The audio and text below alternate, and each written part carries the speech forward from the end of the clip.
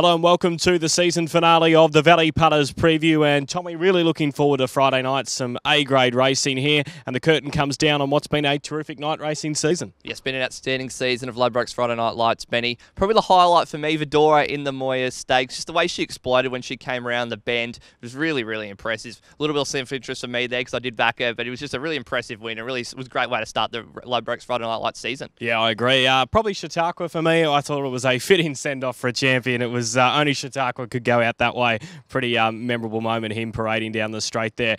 Cracking edition, Tommy, of the Keogh Holmes William Reid Stakes on Friday night. Always comes up a good race, and really looking forward to this one. Benny, I really think it's a really interesting betting race. The horse I found on top is Shoals. I think she might be one of the most underrated horses in the country. She returned to the races in Sydney last start with a second place finish behind Trapeze Artist in the Canterbury Stakes. Beat home horses the quality of Piarata and Kementari in that race. She's as consistent as they come. She never really runs a bad race. I think 1,200 metres is ideal for her, and she really maps to get a really nice run just in behind the leaders there from barrier 5, so I do think she'll be tough to beat. She's been really well backed with Ladbrokes as well.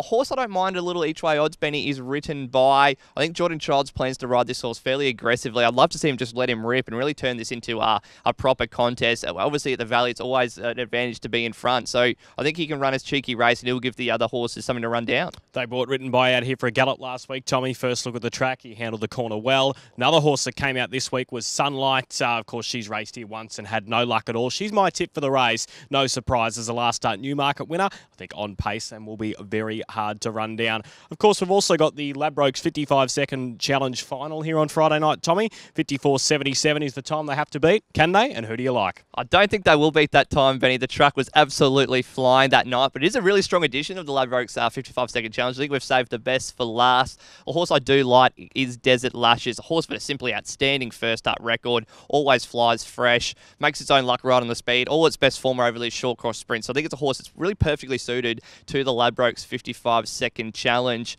The horse that's open as favourite with Ladbrokes is Super Hard. Returned to the races with a really impressive win over 1,000 metres at Flemington last start. I think he's the class horse in the field, Benny. Probably the only issue I've got is I'm not sure 9.55 at the Valley is ideal for him. I think he'll be running home late, but I think maybe at $3 is under the odds, but still a really interesting race. The Dynamic Print Group Alexandra Stakes for the 3-year-olds is the next race to take a look at. I found one at double-figure odds that I'm really keen on here called Atana. Thought it was a terrific win first up at 1/5 at Sale. They then tested the stronger company in the CUNY. No luck at all. 4-5 wide the trip and was still gallant enough to come on at the end. I think the 1,600 metres is a tick, and I think Atana with Linda Meach in the saddle will be very hard to beat. It'd be naive of me to leave out Angelic Ruler. The couple of runs here since coming over from WA have been terrific. A little bit of luck and we'll be right in the finish.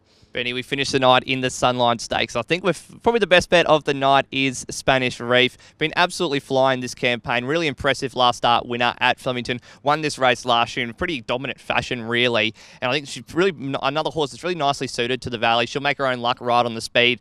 I really can't see her getting beat. I think she's the best bet of the day, and I think we'll be going one out on the quaddie. Yeah, I think it's a one-out job. I agree. Spanish Reef in the last. Look, if you wanted another one, Nantali gave her a bit of a race the other day at Flemington, but I think Spanish Reef is certainly the way to go. Tommy, we're playing for the Challenge Foundation. Let's try and land the final quaddie of the season. Leg number 1, who did you want in for the Ladbrokes 55-second challenge? Benny, as I said earlier, very keen. Number 3, Desert Lashes. Number 5, Super Hard's got to go in for the reasons outlined earlier. Also want to put in number 2, Demonstrator. Number 4, Belwazi. Both horses that have had success in the Ladbrokes 55-second challenge in the past.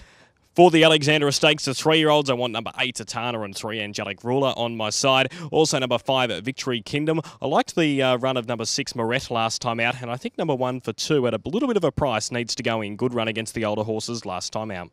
Benny, in the feature race of the night, the William Reid Stakes, number 10, Sunlight, the favourite, number 5, Shoals, they've got to go in. They do look like the 2 horses to beat. The other horse I want to throw in is number 9, Written By. I really think ridden aggressively, he can give those horses a scare.